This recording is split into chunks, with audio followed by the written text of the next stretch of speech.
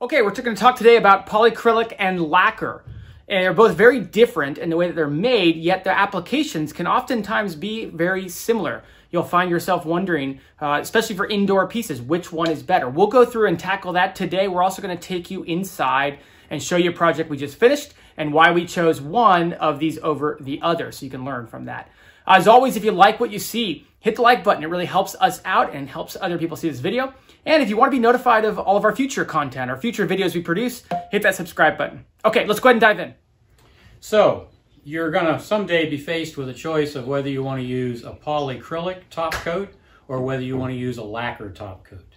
And the choice is not that difficult in most cases. Polyacrylic is water-based and lacquer is lacquer thinner based, and it is a complex chemistry. It's not like paint thinner or something.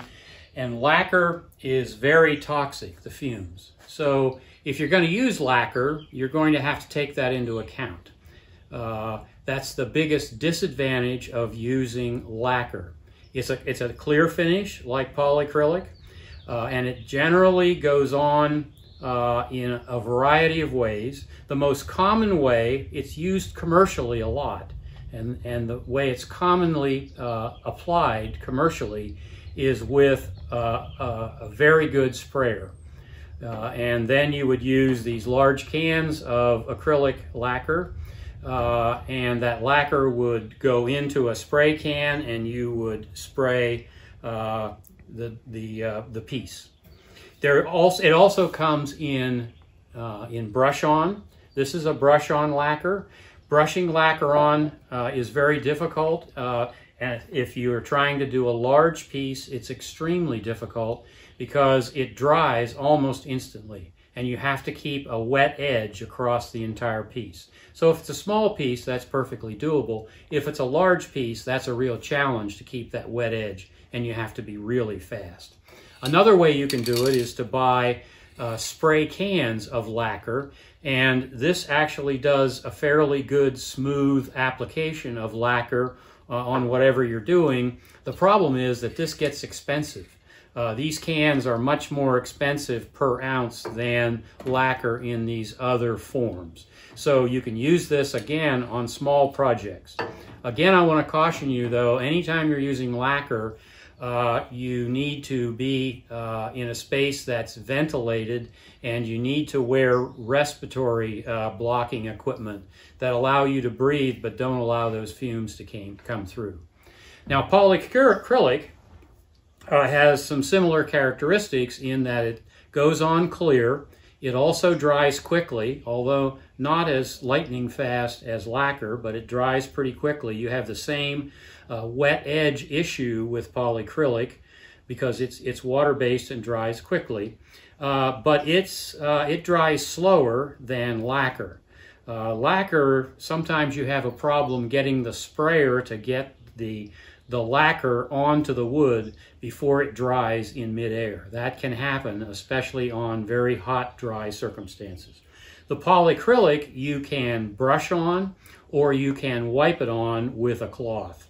It does not smell, it is not toxic, and cleanup is with water, whereas cleanup with the lacquer would be with a lacquer thinner. Neither of these products is particularly good for outdoors. The lacquer is really a non-starter outdoors. It will not hold up to sun at all.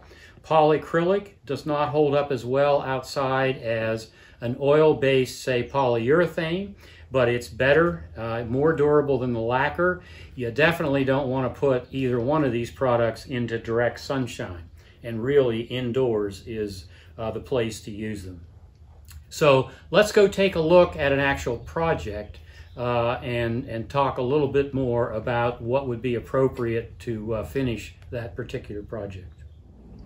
So here's an example where you could use polyacrylic or lacquer. This is a farmhouse table that we built. You see it turned out very nice. We didn't use expensive wood, and we used a water-based stain on this. If you bought this from a commercial manufacturer, that commercial manufacturer would not use polyacrylic. that commercial manufacturer would use lacquer and would use an expensive spraying equipment. And the reason they do that is because it is lightning fast to get multiple coats of lacquer onto a piece like this. A lot of commercial furniture that you buy is spray on lacquer. We, however, did not want to do that. We did not want the smell. We did not want the toxic fumes. But we wanted a durable finish. And by the way, this polyacrylic is more durable than the lacquer. We brushed it on, and we were very careful to keep a wet edge. It dries quickly, but not lightning fast. This table you could not use brush-on lacquer. You would have to spray the lacquer on. And the reason is because of its immense size, you would be unable to keep a wet edge across the entire thing. So the polyacrylic worked out very well. The lacquer would work very well on this project, but you have the downside of the smell, the toxic fumes to deal with. In summary, we've looked at polyacrylic and we've looked at lacquer in the various forms it comes in. And the conclusion is that lacquer is durable, and it has to be sprayed on if it's a large project. It can be brushed on, but only on small projects. Acrylic, on the other hand, brushes on fairly nicely. Again, you have to keep a wet edge, but it doesn't dry lightning fast like lacquer does. Neither one of these is particularly durable in an outdoor environment. They're both better suited for indoors, and you definitely don't want to put a finish from either of these in the sun outside.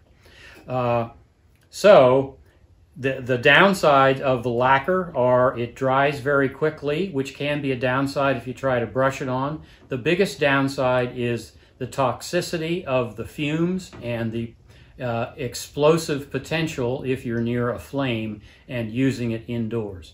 Polyacrylic is very benign. It has virtually no smell at all, and it has a water cleanup. Now, we have a lot of different videos on various products to use for finishing. So if you're interested in other finishes other than the two we've talked about today, you can look in the show notes down below, and we'll put some links in there. As always, if you enjoyed the content, please like it. That helps us. And also, we suggest you subscribe so that you'll get notified of our future content.